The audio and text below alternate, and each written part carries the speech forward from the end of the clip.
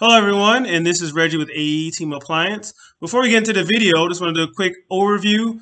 This was a repair that I was on, and I could not figure out how to get this thing off. This is my first time working on this dryer. It's a brand new GE dryer. I even looked on YouTube to see if I could find something. I couldn't find anything, so I figured it out. So I'm kind of thumbing through it a little bit in the video, but it's just 3 screws that comes off, and just watch the video. If you have an issue getting this dryer panel off, watch the video and I'll show you how to do it. And again, excuse me thumbing through some of it because I was trying to figure it out as I went along. And eventually I won the battle. Thanks, and I'll see you on the next one.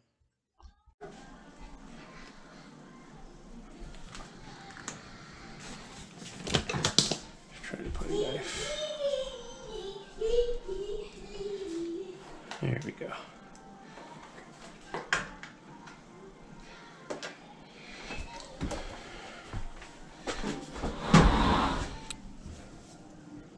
We don't have one over here. All right.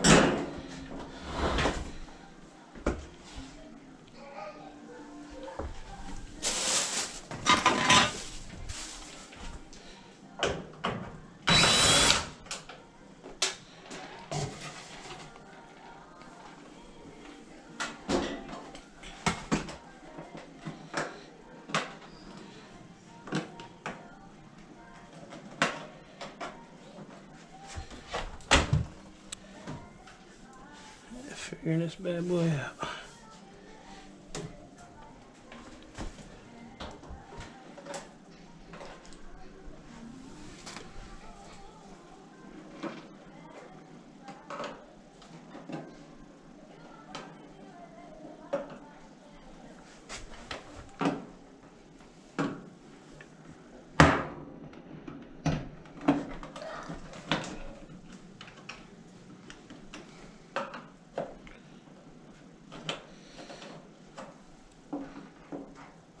Oh, there you go, slides over. All right.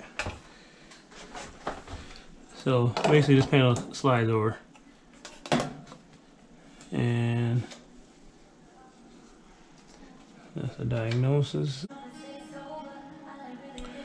All right, so this GE model GE, some of them you take the knob off and there's a screw right there. That's not the case with this one. I took the knob off, no screw. And actually the screws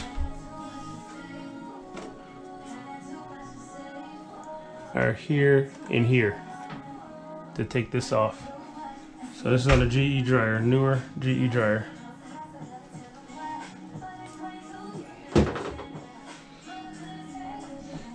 So this is how you get the panel off. So a lot different than most GEs. Here they pretty much hit all the screws. It makes it look, give it a cleaner look, I guess. And boom. And that's how you get this off. Took me a while to find that little trick.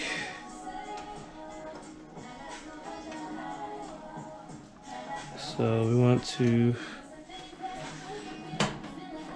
unplug and disconnect. So you don't damage any wires. If the thing falls or something. You don't damage any connections. It still looks like it wants to come out of there. So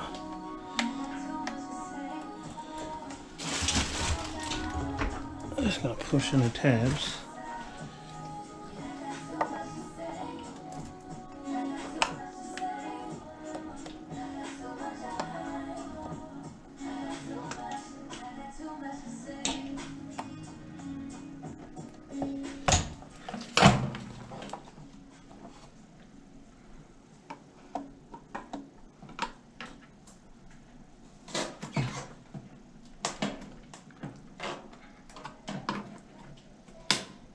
There we go. That was something a little tricky.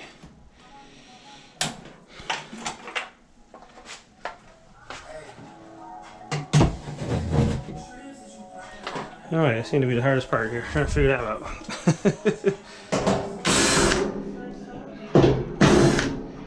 New machines.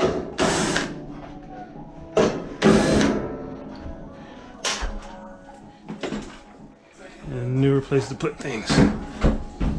Slides forward, comes right off.